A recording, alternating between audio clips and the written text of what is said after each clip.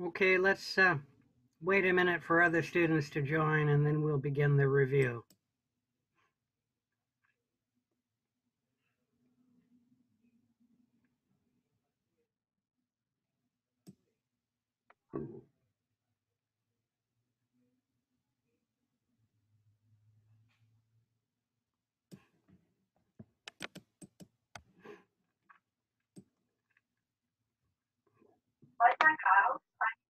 I'm sorry, what?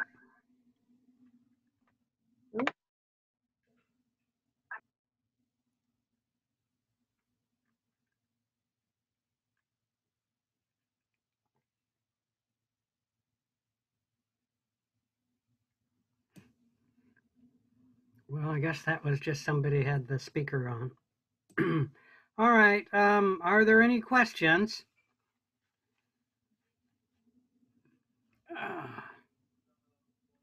I'm just looking over the exam questions before I begin the review, so give me a minute here.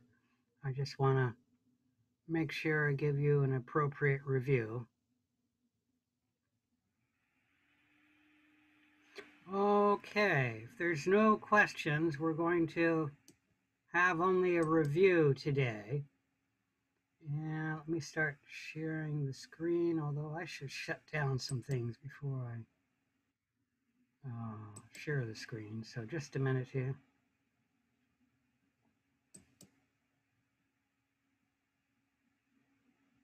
And I should start opening, our lessons, which I've already got here. All right. Okay. If there's no questions, let's begin. As soon as I figure out where I am. I don't think we'll have a movie, but let's go ahead and put the sound on. All right. So if we look at the schedule of classes, we've covered a lot.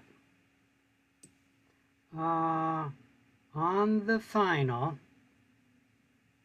chapters 3, 4, 5, and 6 will be covered, but there will only be one question for chapters 3, 4, 5, and 6. And the lab will be covered as well, but generally speaking, in the labs, each lab will have at most one question from them. Are there any questions about that? The exception might be the lab safety might have 2 questions, but I'll go ahead and highlight that one. So the ones that are in orange means that you will get at least 2 questions from. And with lab safety, I'm pretty sure it's not more than 2. And with chapter 8, it's going to be no more than 2 or 3.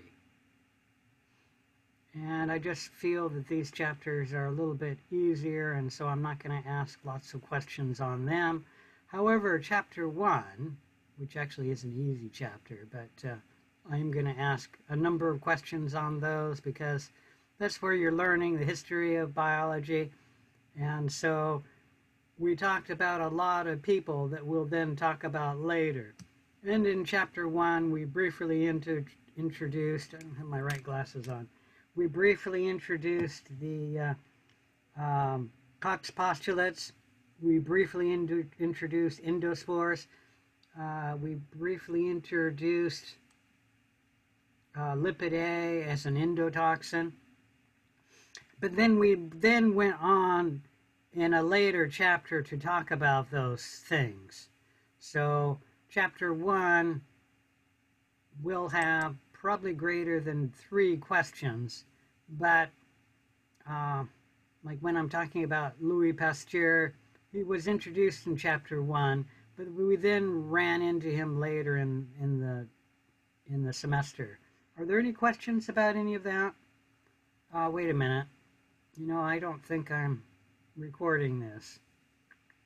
Let me stop the share and see if I'm recording this. You're recording. I am, good. need to make this available for everyone, and so I wanted to make sure I was recording it. All right, so Chapter 1 and Chapter 8 and Chapter 13, is that what that is? I'm going to have to wear these glasses because I can't read it without the glasses. Chapter 14, Chapter... where's my scroller? Come on.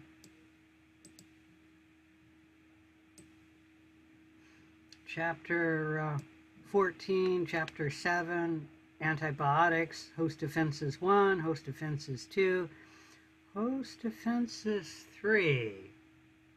Yeah, I do definitely have some questions about vaccines in the final. And then parasites. There will be at least 2 questions. For most of these chapters, there will be 3 questions on the final. So, does anyone want that list again? How many questions total are there? I'm sorry?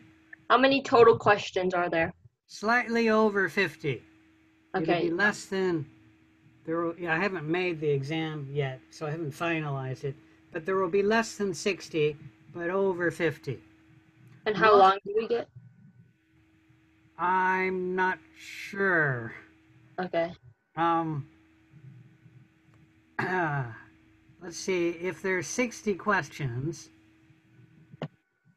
you will get at least 60 minutes plus, let's say 10 or 15 minutes extra. Now, there's not going to be 60 questions, but that's just to give you an estimate. So I'm going to say that the exam will be at least 70 minutes long, and maybe as much as, if there's 60 questions in 15 minutes, maybe 75 minutes long. Okay, thank you. Okay.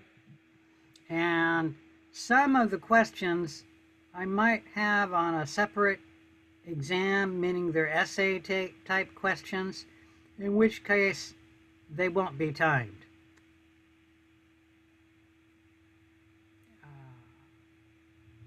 Let's see if I've even got that set up. I don't think I have it set up yet, but I have the multiple choice ones, and those will be timed, and you'll need the lockdown browser to access those. And that will be, you'll get either a selection from A to E or true and false, and that will be timed. Like I said, there will be a few multiple choice questions, maybe as many as 4, and they will not be timed. You do need to finish them within 24 hours, but I'm not going to time them. Any questions? Like I said, total will be less than 60, probably around 65, give or take 1 question. And as I was saying, the chapters in orange here, you'll get at least 2 questions from the ones in orange.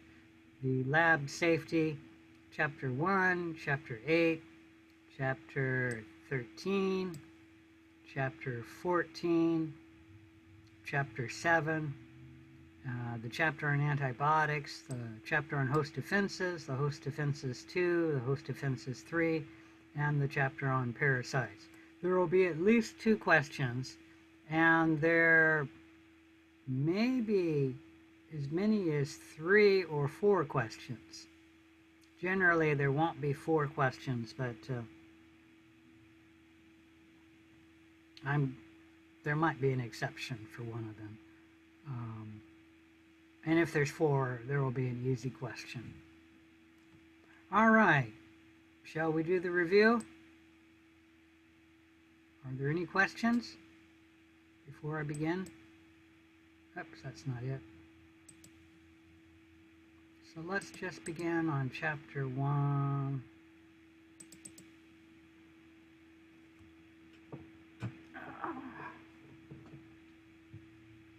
I can tell you to start off with, learn the history of biology or microbiology from chapter 1.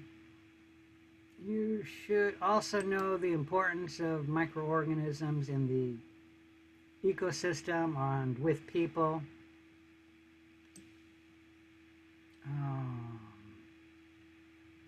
You should know about the normal microbiota. I think we just briefly discussed that. You should know what an infectious disease is versus an inherited disease. You should know what a pathogen is. Let me go through each slide. Oops, didn't mean to do that. You should know the binomial nomenclature. You should know about that.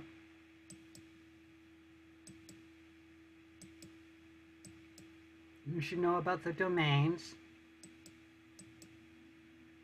And probably with the domains, the cell types.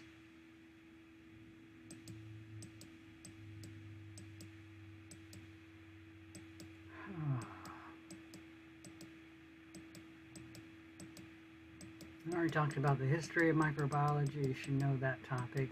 Oh, you should know about Antony van Leeuwenhoek, and he was the father of protozoology and bacteriology. You should know that he's one of the early persons who started looking at things with a microscope and saw the first microbes, actually. What was before him? You should know about, I think that's after, you should know about Louis Pasteur and that he disproved spontaneous generation. He did a lot of things. The swan neck experiment. He did the concept of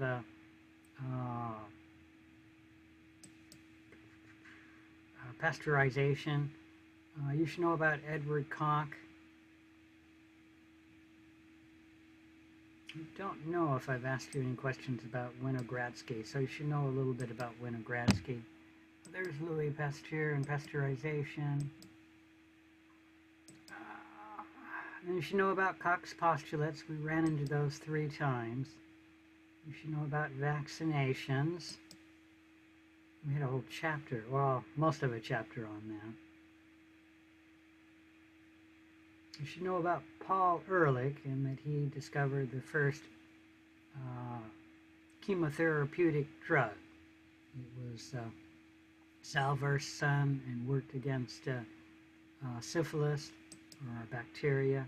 You should know about Alexander Fleming discovering the first antibiotic, and that penicillin was the first antibiotic. We already talked about that, the normal microbiota. And probably you should know the term emerging infectious disease. Any questions about Chapter 1?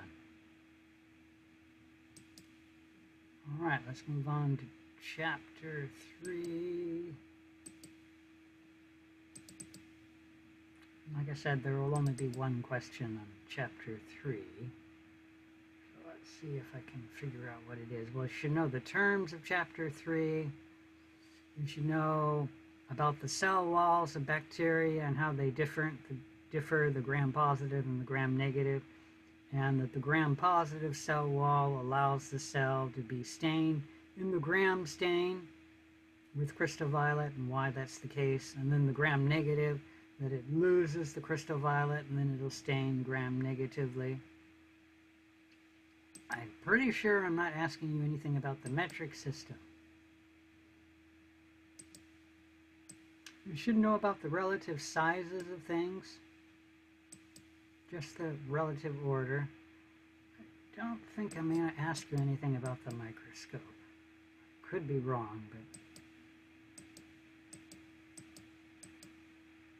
you might know about oil and how using oil allows the microscope to show better clarity and magnification.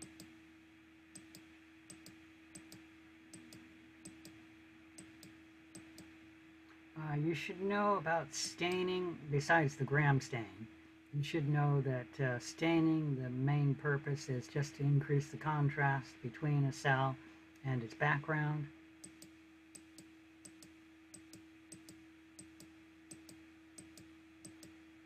And I think that's it for Chapter 3. Any questions on Chapter 3? Chapter 4.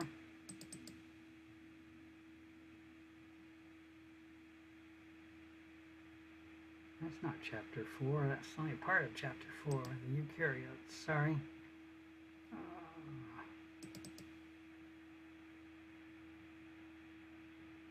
Well, you should know the terms of chapter 4 and what is an endotoxin.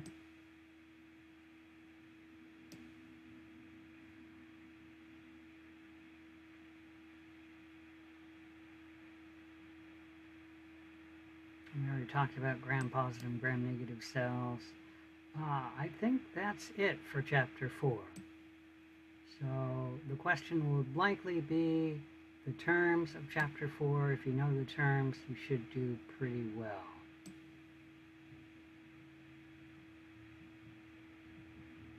I'm just looking through here briefly. Oh, this is when we talked about endospores for the first time, so you should know that concept. And we talk about that in a later chapter. All right, any questions about chapter 4? Chapter 5.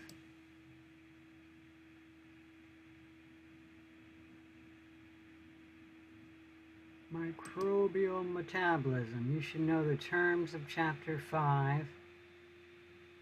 You should particularly pay attention to the photoautotrophs, the photoheterotrophs, the chemoautotrophs, the chemoheterotrophs.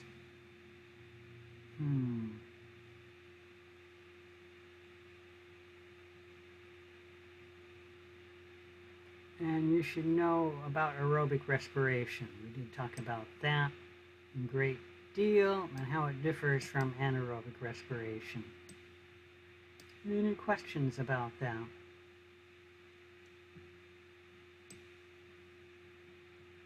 I'm trying to remember if I have a question about fermentation. No, that's respiration.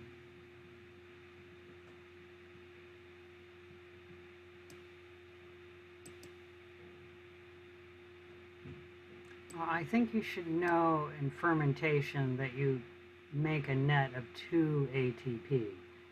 I don't think I break it down into the different types of fermentation. All right, any questions about chapter 5?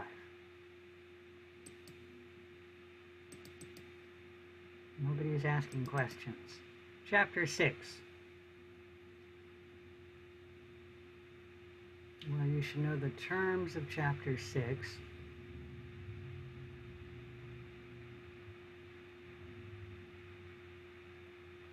Once again, we're talking about endospores and how they differ from reproductive spores.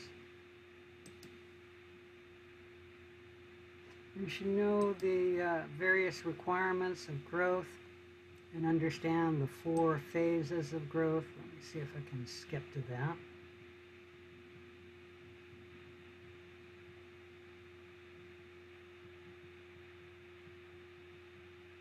There we go. The 4 phases of growth, you should know about the lag phase, the log phase, and the stationary phase. And then that'll be followed with the death or decline phase. Any question about that?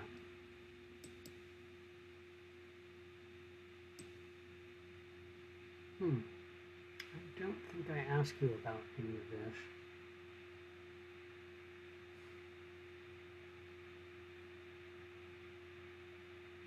You probably should know about the different ways you can measure microbial growth. A plate count, also called the viable plate count, can let you assay for viable cells. Filtration allows you to assay for a solution that's very dilute. I'm not going to ask you about the most probable number. A direct microscopic count, you're doing the counts under the microscope. Turbidity, an estimate, and that's by the turbidiness of the media, and it's more turbid the more cells there are in it. And then metabolic weight and dry weight, another estimate where you can determine the number of cells by how much metabolic activity there is, meaning this is actually measuring live cells, and the dry weight by how much a sample weighs. And that's it for chapter 6? Chapter 6. Any questions?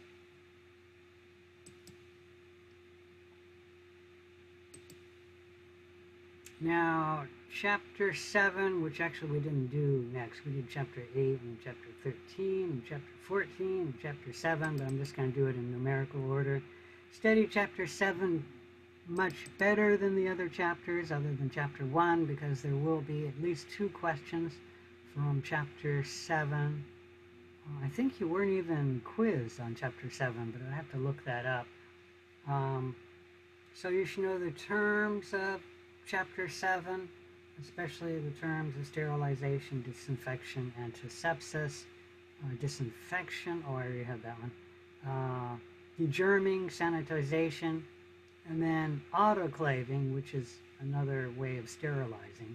And then you know that pasteurization doesn't sterilize the milk, it just sort of cleans it, and the milk will have a shelf life because it does have microbes in it. And then know what a biocide and a germicide is.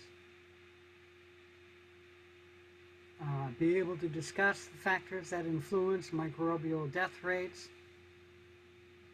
There's 3 major ways in which antimicrobial agents kill cells or inhibit cells.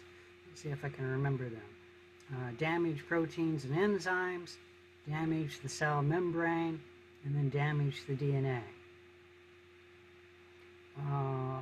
Know about the various types of disinfectants and briefly how they work. You don't need to know that in any great detail. We'll look at that in a moment. Oh, and then you should understand the relative resistance of the major microbial groups to antimicrobial agents. You should know, let me blow that up, that to kill something, you really need, and to kill the entire population, you need to expose the agent to a disinfectant for a long enough time to kill it. And the more cells they are, the longer the exposure time you'll need. So that's something you should know. Microbial death rate will happen with respect to 4 different characters of the microbes. The number of microbes present will take longer to kill. Environmental influences can affect the microbial death rate. Generally, in the presence of organic matter, and that's not true for all disinfectants, but to some, if organic matter is around, the disinfectant will not work as well. Like bleach, for example, is inactivated by organic matter. Temperature and treatment, well, that's the treatment time. The temperature will increase the death rate. The higher the temperature, the quicker the things will die. And then the presence of biofilms will determine how quickly the microbes will die. We already talked about time of exposure. And then the microbial characteristics will also affect the death rate.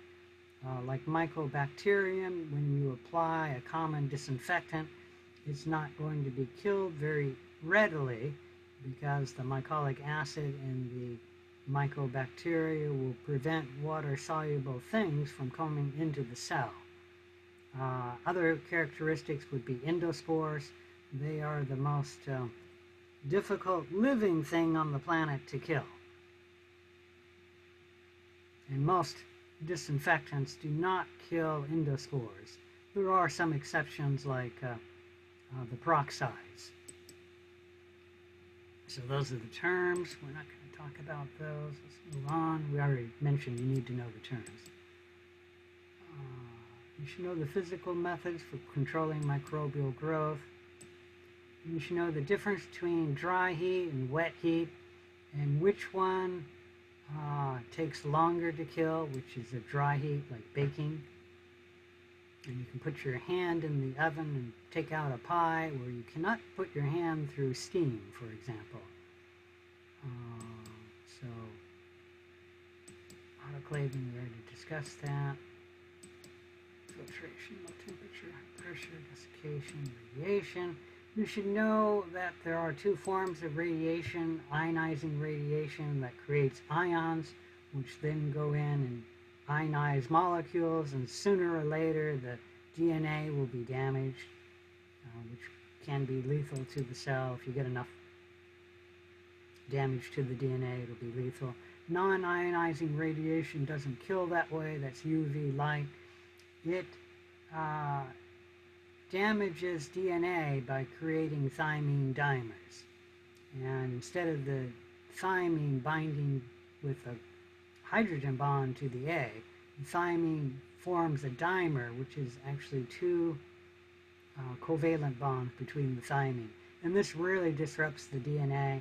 This DNA cannot be replicated correctly. If it is replicated, mutations will be made, and it cannot transcribe this region of the DNA as well.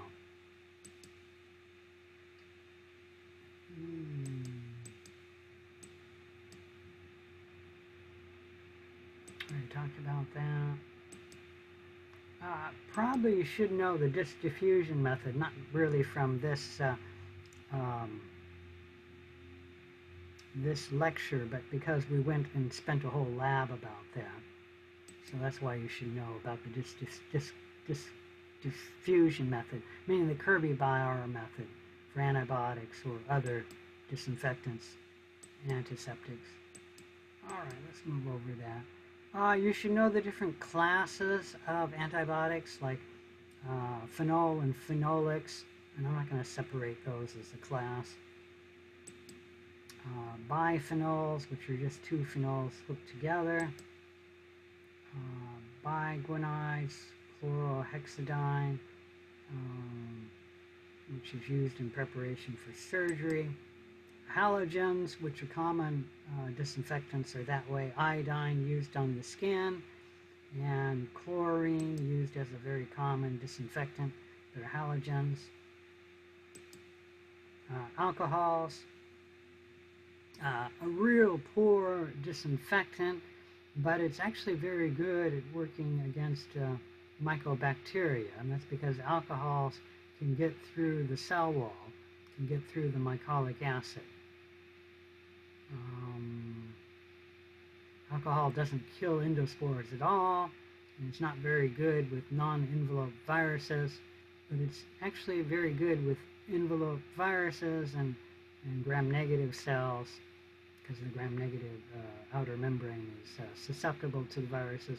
And the alcohol can work on proteins, denaturing the proteins, so it can work on non-enveloped viruses, just not well, and it can work on gram-positive cells as well.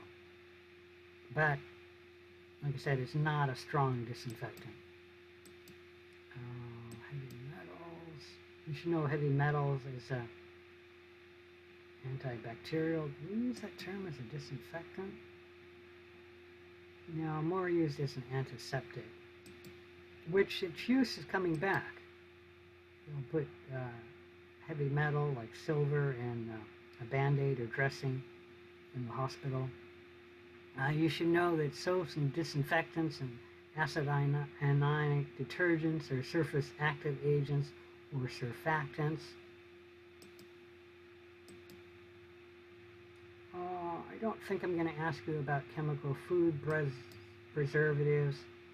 It's sort of like an antibiotic for food. So I'm not going to ask you about that. I will ask you about antibiotics for people, but not for food. Aldehydes, another class of disinfectant. Gaseous disinfectants, which can be used to sterilize a closed chamber, meaning that these are very toxic. The thing is, they're very toxic to people too, so their use has to be highly controlled, and they do kill. This is another one which can kill endospores. But the exposure to endospores, that's not just a few minutes. You have to subject the endospores to the gaseous agent like ethylene oxide for a long term. We're talking about hours. And so for a quick sterilization, it wouldn't work. But it is good in the sense that, sterilizing something that's large and difficult to sterilize, like a mattress, or medical supplies, or, I don't know, like surgical instruments that they don't want corroded, and they don't want to autoclave it.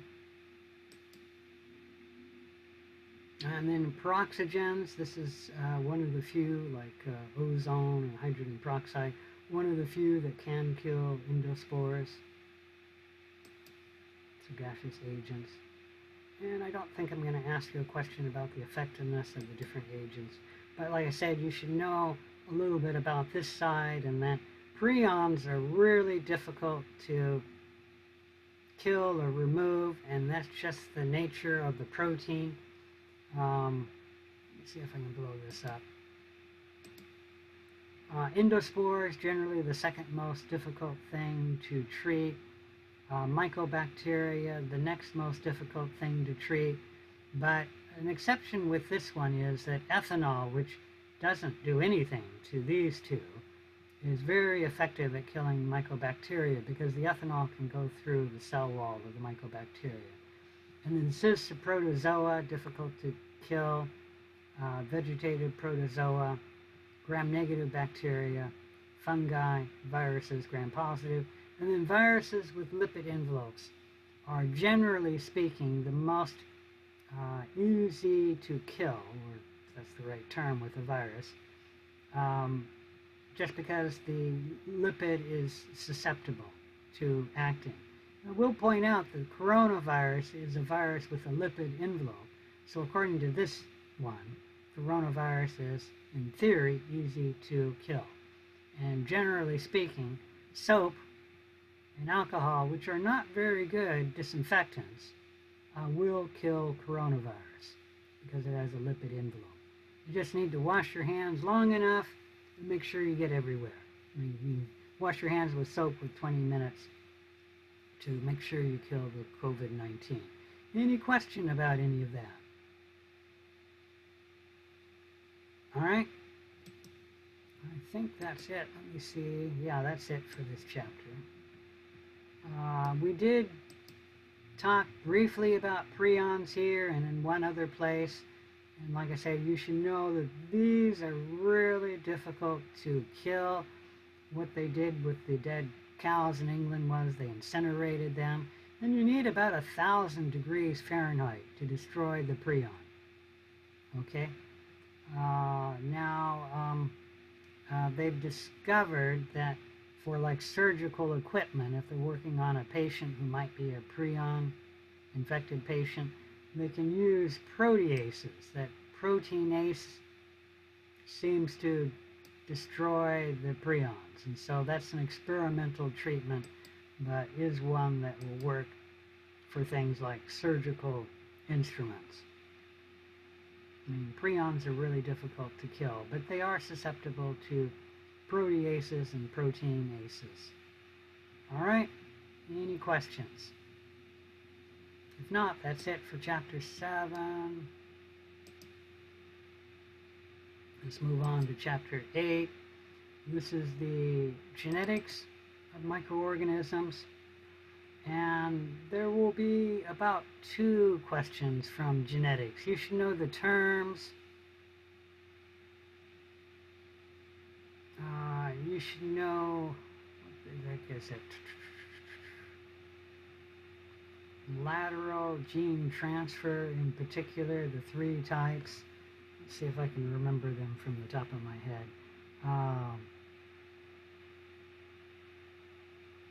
Sexual transformation, where DNA goes out of a dead cell and then is in the environment and comes into a new cell and can transform the cell. Sexual conjugation, where an F plus cell skewers an F minus cell and then transfers a plasmid into the F minus cell, and that F minus cell, when it gets the plasmid, it'll make a sex pili, and so it becomes an F plus cell. And then transduction, where a virus, instead of picking up the viral genome, picks up a piece of the host cell's DNA, and then that virus will inject that into another host cell, and that host cell that's infected with that virus actually gets a piece of DNA from a bacteria cell, and so it can incorporate that DNA into its chromosome. And then in all 3 of these ways, a cell can pick up new genetic material. It's material that is existing in the world, okay, but it can be spread around by lateral gene transfer. Any question about that? So you should know the terms. You should know what replication is, transcription and translation, and understand the different types of mutation. Let me go through and see if there's anything else I want to talk about. Just the terms.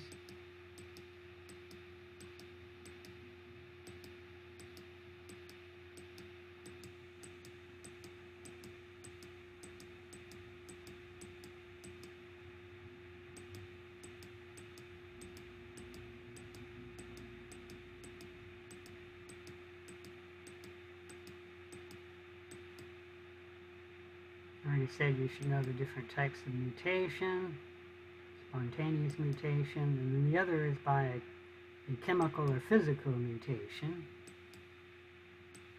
And then you should know the types of mutation,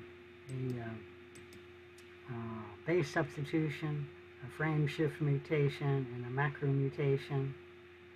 And with base substitution, you can have a silent mutation, a missense mutation, and a nonsense mutation.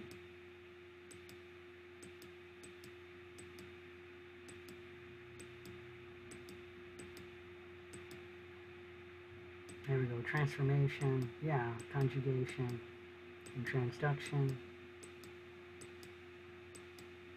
All right, any questions about Chapter 8? Let's move on to Chapter 13.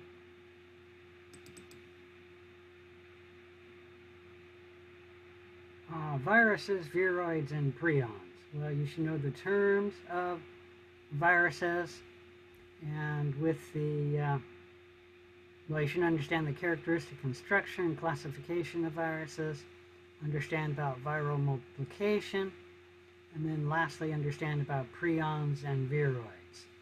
Now, with the bacteriophages, you should understand that they have two ways to reproduce. There can be a lytic life cycle, where the virus infects a cell, replicates, and then lyses the cell, or the virus can enter the lysogenic life cycle. And remember, a virus which is a lysogenic bacteriophage, let me see if I can find that.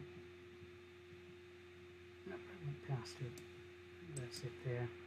A lysogenic virus, once it infects a cell, it has to decide immediately, does it enter the lytic life cycle or does it enter the lysogenic life cycle?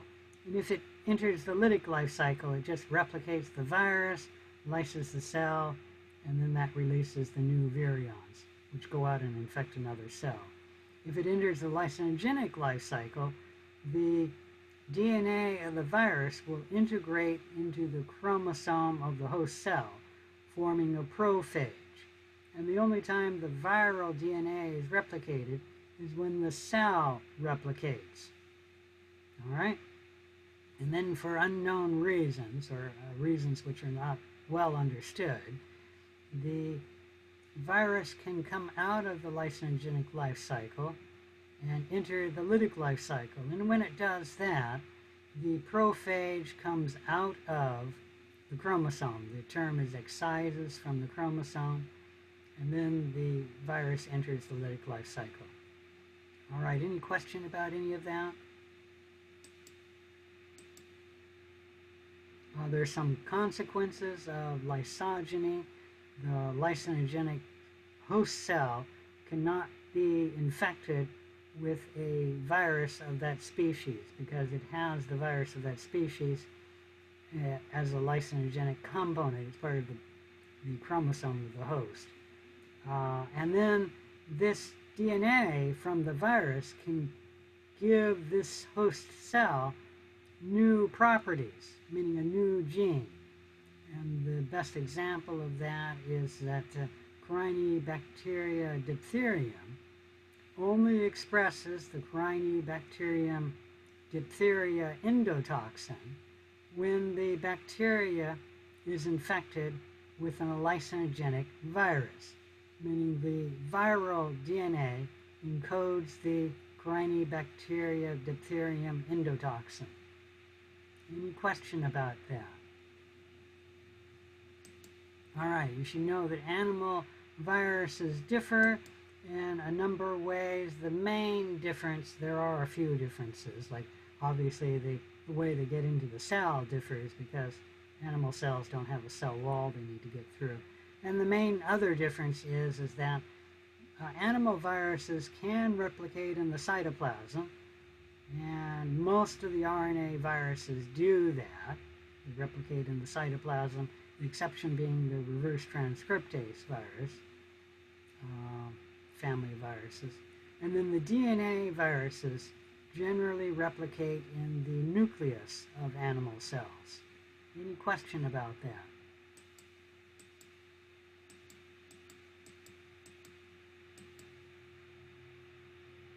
I don't think I'm asking anything about DNA viruses.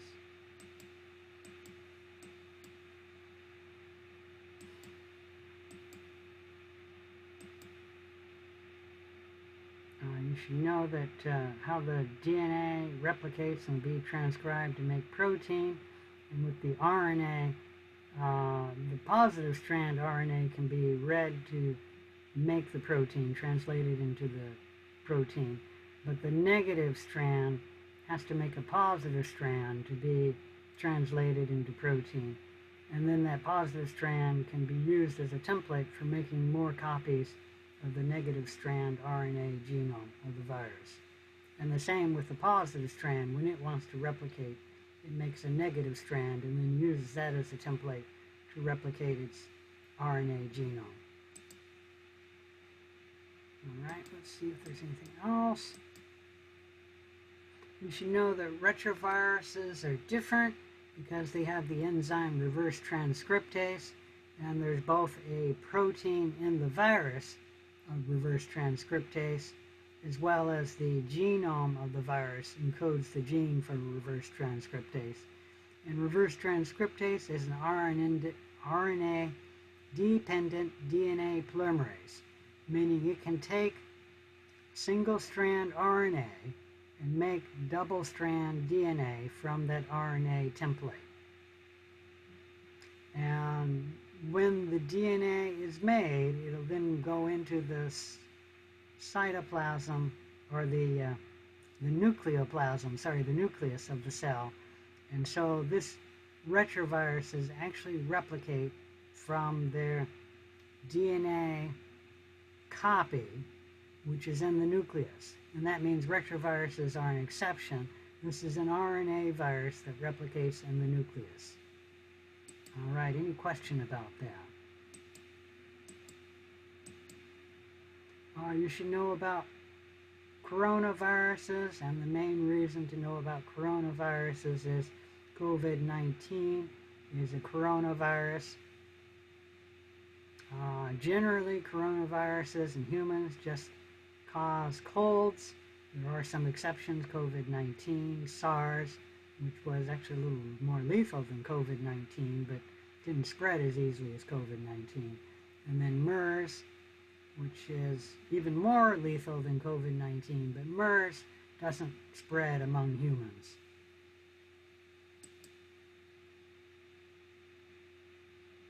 You should know that COVID-19 is closely related to bat coronaviruses, and actually they think is a recombination of two bat coronaviruses and a pangolin virus, COVID coronavirus, and the pangolin is only a little bit of the genome, including the spikes for the coronavirus. Transmission, mostly from droplets and coughs and sneezes within a range of 6 feet, although it can be breathed out of a person, why you shouldn't be within 6 feet. And in particularly, when people are singing, COVID-19 can come out. It can be breathed or coughed on surfaces and then picked up, and on plastic or metal surfaces it can survive for 3 days, 1 day on cardboard or paper. Symptoms generally similar to the flu, except that obviously there's death. Of course, that can happen with the flu, but it's very rare.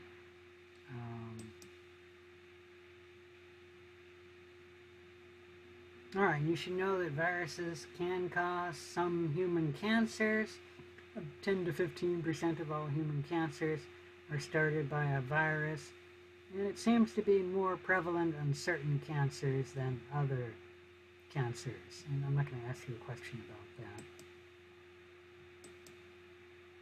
that. Two ways that viruses can cause cancer. If the virus DNA integrates into the host cell's DNA, when it integrates into the DNA, it can mutate that DNA, and that can give rise to cancer. And then the second way viruses can cause cancer, some viruses have oncogenes, and an oncogene is a mutated cellular growth gene.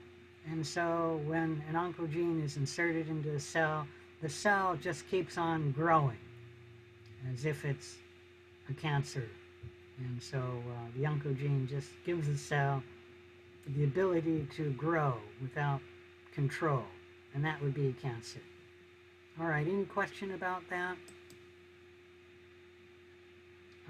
Another life cycle that animal viruses have, we didn't mention that, but they have the lytic life cycle. They can also be the budding life cycle. And animal viruses, that's how they obtain their envelope. And with the budding life cycle viruses, some of them can go into latency. And the virus, when it's latent, it's effectively not active. It's not reproducing. It's not causing disease. The best example of a latent virus is chickenpox.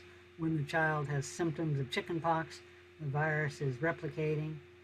And then the virus can leave the budding life cycle and enter latency. And it's just sitting out.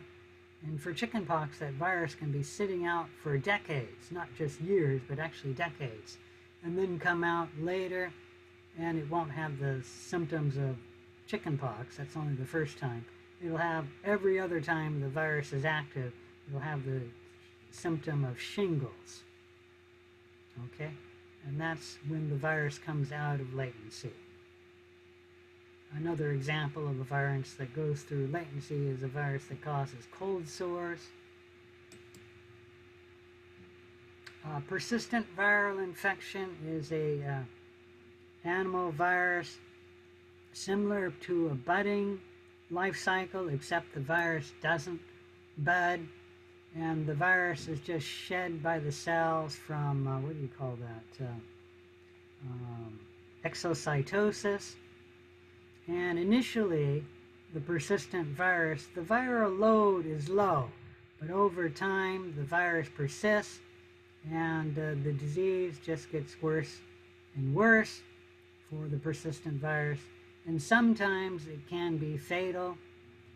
Some persistent viruses are tolerated, like cytomegalovirus. The persistent infection will be tolerated by the patient.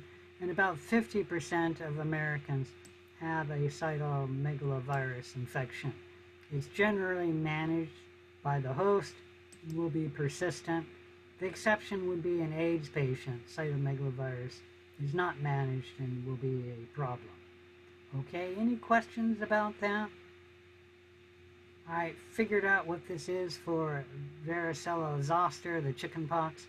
There are some people, it's really rare, like less than 1 in 1,000, where the patient with a persistent viral infection, meaning the patient always has shingles. And it's very rare, but like I said, maybe in 1 in 1,000 or less than 1 in 1,000 patients, when they get shingles, they always have shingles. They have a persistent viral infection. So that's what this is about. This is not a normal varicella zoster, meaning where the child gets chickenpox and later in life the child gets, which is no longer a child, gets shingles, and then it usually goes away. That's not a persistent infection. This is one where the patient is continuously having shingles, and it's very rare. My mother actually had it, and I went and looked it up, and She had shingles for 3 years before she died, and the shingles didn't kill her. But the point is that there are some patients who have a persistent shingles. Okay? Any question about any of that? A persistent viral infection, like I said, starts low and builds up over time. And many times, if the patient dies, the virus blooms, and then the patient dies while the thing ends here. That's not always the case. Sometimes the viral load will plateau, and then the patient just tolerates it. Acute viral infection, that's something like a cold. It happens very rapidly. You're releasing a lot of viruses, and then the viral infection goes away. Latent infection is where you have an acute infection with chickenpox, and then later in life you have the latent infection where the virus comes out of latency and it will enter the budding life cycle. You should know about prions and viroids. I already talked about that. All right, any questions about chapter 13? If not, let's move on to chapter 14. I'm trying to spend a little more time on these chapters because we will have several questions, at least 2 from them. Chapter 14, Principles of Disease and Epidemiology. You should really know the terms of this chapter because about half of this chapter is knowing the terms. You should understand the relationship between the normal microbiota and its host. Understand the stages of disease development. I'll talk about that. And understand about nosocomial infections, which are also called hospital-acquired infections. All right, any question about any of that? You should know the terms. You should know about normal microbiota and where you can find them. And you might remember, although I'm not sure I asked a question about that, that you have more cells in your normal microbiota than you have human cells. Okay, so you should know that. I don't think I'm asking you any questions about what's a weird place you find the normal microbiota. You should know about microbial antagonism and that the normal microbiota can be antagonistic with some microbes that are pathogens and could, if there wasn't a normal microbiota, get established on the person and cause disease, but because we have a normal microbiota, they compete with the human pathogen and don't allow the human pathogen to get established. You can just occupy the niche or occupy the resources like the food. You can make like the skin, the vagina, the urethra. I think, no, not really. The skin more acidic. So the normal microbiota can help make the environment more acidic. And then the normal microbiota can produce bacteriocin, which are proteins that act very specifically on cells similar to the cell that made the bacteriocin.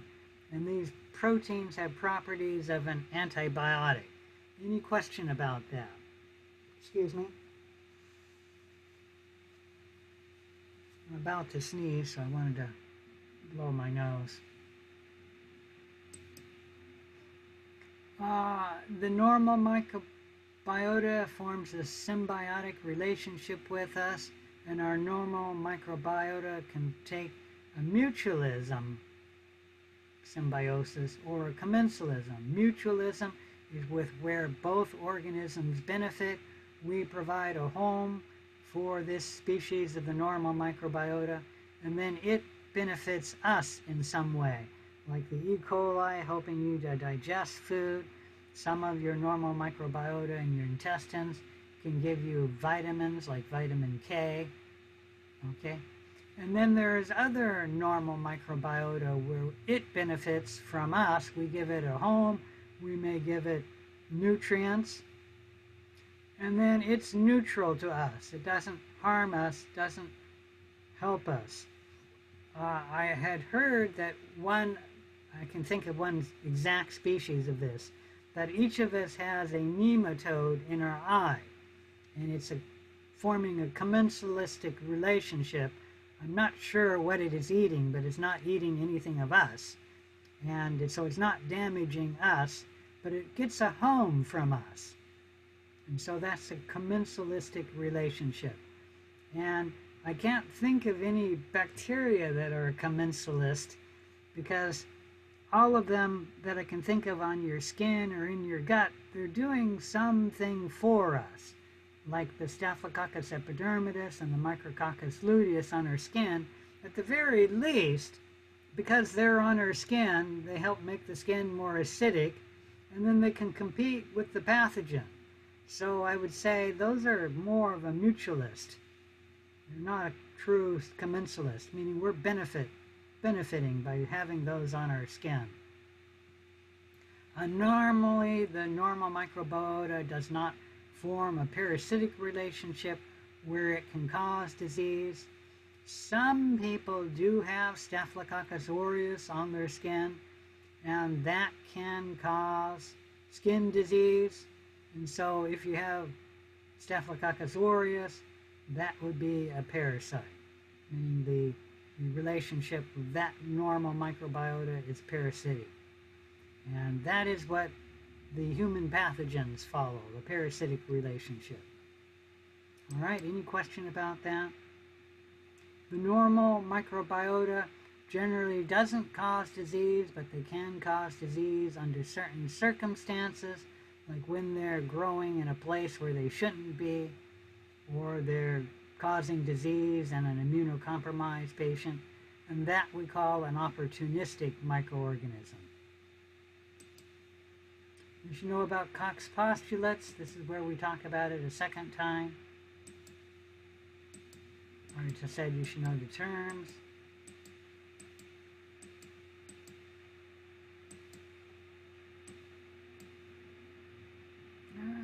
Maybe you should know about a reservoir. It has to exist before a patient can get infected, meaning the disease has to come from someplace. And we call that, the disease-causing organism has to come from someplace, and we call that a reservoir. Development of disease. You should know the different periods that disease goes through. The first period, incubation period, the second period, prodromal period, the third period, period of illness, and that's generally when the patient is most sick and has the most infective agents. And then that's period followed by the period of decline where the patient starts feeling better, and then the period of convalescence. And you should know that a patient is communicable during all of these periods of disease. Okay? All right. We talked about reservoirs. You should know about the transmission of disease. Oh, nosocomial infection. There will definitely be at least one question about nosocomial infection, also called hospital-acquired infection. They come about because of three things. There's microorganisms in the hospital or the healthcare facility. The patients are in that facility for a reason, and so they're an immunocompromised host. And then there's a chain of transmission where people or patients get exposed to the disease. It could be from another patient. It could be because the staff in the hospital was not being careful and did not wash their hands or their medical equipment between patients, or it could be spread by visitors to the hospital. And for those of you who are wondering, nosocomial infections, America has gotten better at holding the number down. It's no longer about 10% of patients. I'm not going to ask you a question about this. I'm just telling you for your information. It used to be about 10% of all hospital patients acquired a nosocomial infection. That number now is lower, although I'm not sure with COVID-19. I'm sure that's brought it up a little bit. but the number is lower, and it's closer to about 1 in 25 patients. So what would that be? Maybe 4 or 5%, and that's much better. So hospitals have realized that nosocomial infections are a problem, and they've taken steps to reduce them, and it's successfully reduced less than 10%. I'm just telling you there's a little bit of hope, and you don't need to know that for the final. I'm not going to ask you about that. We already talked about that. Control of nosocomial procedures. You need to, when you go out and get a job, control nosocomial infections. Use aseptic technique. You've learned it in the lab. Always use it in the hospital. Properly handle contaminated materials. The pathogen should stay in the contaminated material. It should never come out. Use frequent and thorough hand washing. That reduces nosocomial infections by at least 50%. And then educate the staff, the patients, and the visitors that nosocomial infections are a problem, and we need to take steps to reduce their number. All right? Any question about that? All right, you should know about the epidemiology and generally speaking for U.S. reportable diseases. They're sent to usually the county health facility, which sends it to the state, which sends it to the Center for Disease Control. And the Trump administration recently changed that. COVID-19 is now no longer being sent to the Center for Disease Control. And I think it's being sent to the NIH, or National Institute of Health, something like that. And when I read about that, I said, geez, why are they doing that? But I'm not going to go into that, so come on, the last slide. Yeah, you should just know the terms of epidemiology. All right, any questions about Chapter 14? No questions? Let's move on. Is that the last one? Yes. I don't think I specifically asked you any question about classification other than a question about the domains. Oops. Let's come on up here. Let's talk about antibiotics. Where's my lesson? Oh, let's just use the lecture long notes. You should know what selective toxicity is and its importance to developing antibiotics. You should know that we made a large number of penicillins because once they made one penicillin, like penicillin G, and then made it available, the microorganisms started becoming resistant to that. And so then they made another penicillin, like ampicillin, and then the microorganisms started developing resistance to that. And then I don't remember what the next one was after that. It might have been methicillin and then carboxycillin. So the microorganisms, once a family of antibiotic is made, the microorganisms will eventually evolve resistance to it. Okay? Any question about any of that? And if the microorganism evolves resistance and this doesn't lose, like resistance to penicillin G, we're then stuck because the microorganism could evolve resistance to all antibiotics. And then they have to use experimental therapies for treating the patient. And we're not going to talk about the experimental therapies. Any question about any of that? And then understand the mechanisms of action of a different variety of drugs, meaning the drugs work in different ways, and we call that the mode of action. Relate the mechanism of action to the spectrum of activity of the antibiotic, meaning you should know that some antibiotics are narrow spectrum. They only act narrowly on certain microorganisms, like penicillin G only works on gram-positive bacteria, but there are other antibiotics which have a broad spectrum of action. And ampicillin and carboxycillin work on both gram-positive bacteria and gram-negative bacteria. So they are broad spectrum. All right, you should know that selective toxicity is possible for the bacteria, because there are differences between the bacteria and eukaryotic cells, and the drug is taking advantage of those differences. Any question about that? So some of the drugs that work on protein translation, they're working on the fact that there's differences in the ribosomes, differences in protein translation, and so it harms the bacteria but not the eukaryotes. Polymyxin B is taking account of the fact that there's differences in the cells of bacteria, which works on gram-negative cells, which have a outer membrane, and our cells don't have an outer membrane. So polymyxin B works on gram-negative bacteria, but not on eukaryotic cells. All right, allowing selective toxicity, where the drug is selectively toxic to the bacteria and then is not toxic to eukaryotic cells. Now that doesn't mean that it doesn't have any selective toxicity, because generally whenever we take any antibiotic, it does disrupt our normal microbiota, and that is a part of you. And when that gets disrupted, it can cause symptoms or signs for the patient. Okay?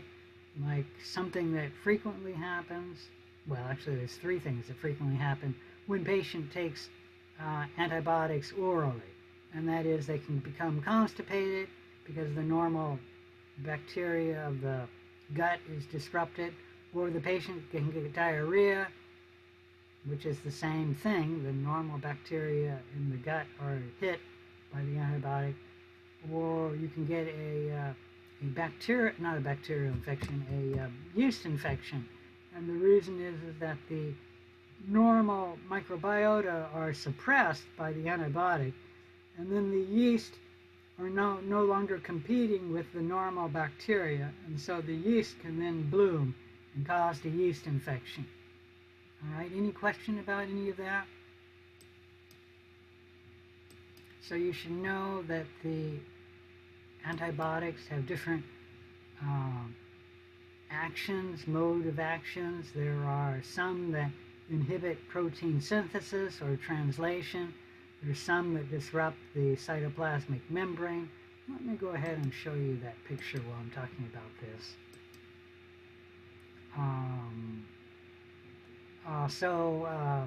Tetracycline, chloramphenicol, the macroglides can do that, inhibit protein synthesis. Polymyxin is the only one, polymyxin B, the only one that disrupts the cytoplasmic membrane, and what that does is it puts a hole in the outer membrane of the gram-negative cell. There are antibiotics which inhibit a metabolic pathway of bacteria, and the two drugs we talked about were trimethylprim and then the sulfa drugs like sulfonamide. There are drugs that inhibit DNA synthesis or RNA synthesis, and the nucleotide analogs do that in the quinolones. Rifampin, if I'm remembering correctly, inhibits RNA synthesis. We didn't talk much about, there are drugs that can inhibit the pathogen's attachment to or recognition of a host cell. We didn't talk about those because generally they're not used as an antibiotic, because they don't provide 100% protection.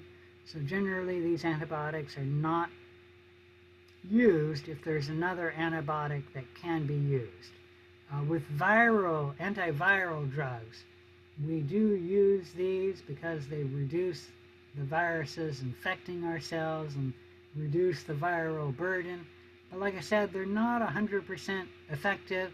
And if you don't stop 100% of the viruses infecting you, you're going to get the viral infection. It's just that it won't be as bad as it could be without the antiviral drugs. And they're developing these for COVID-19. I'm just mentioning it as a side. That inhibits the viruses binding to our cells. Prevents the virus from binding to our cells. And then the last one is the one we spent the most time on, the antibiotics that inhibit the cell wall synthesis. And we specifically talked about that's the way penicillin G acts in all members of the penicillin family, as well as the cephalosporins, vancomycin, and bacitracin. We mentioned all of those. They inhibit the cell wall synthesis. Penicillin G, we'll talk just a little bit more about that. How it acts is that it gets into a cell.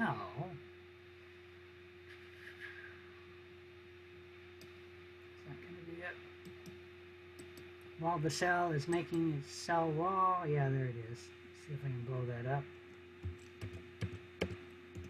And where the cross-links are in the peptidoglycan, the beta-lactam ring blocks where the cross-links would normally form.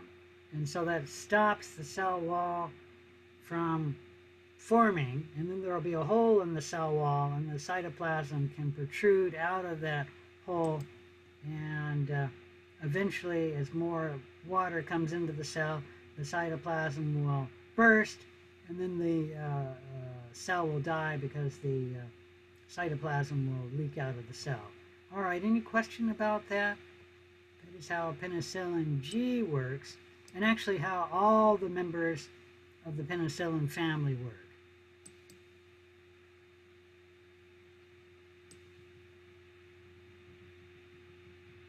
You should know that when considering which drug to use, that the clinician has to think about the spectrum of action of the drug.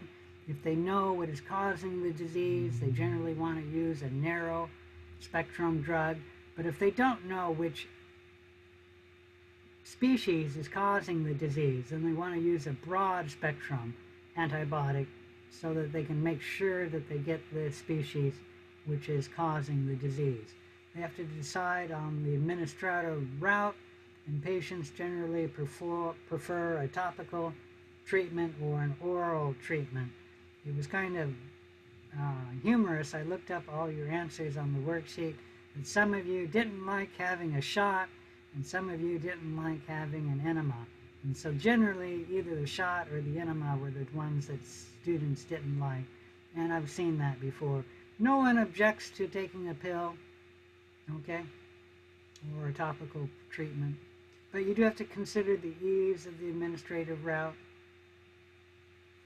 The side effects, the clinician has to decide what the side effects are, and they want an antibiotic which is safe and has minimal disruption of the normal microflora.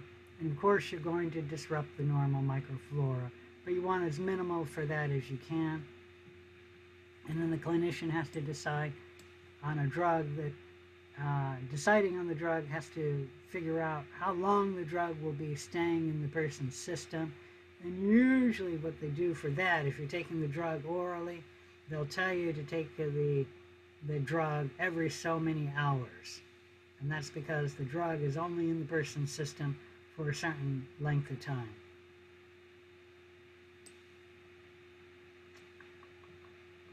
I think that's pretty much it for this chapter. Okay, any questions about chapter 6? I mean lesson 6, antimicrobial drugs.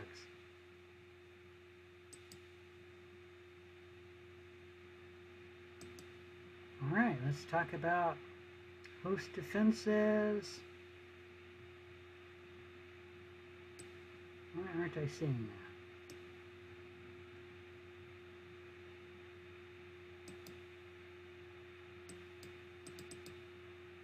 I must have put that somewhere else. All right, let's find it. I know where it is in another location. Nope.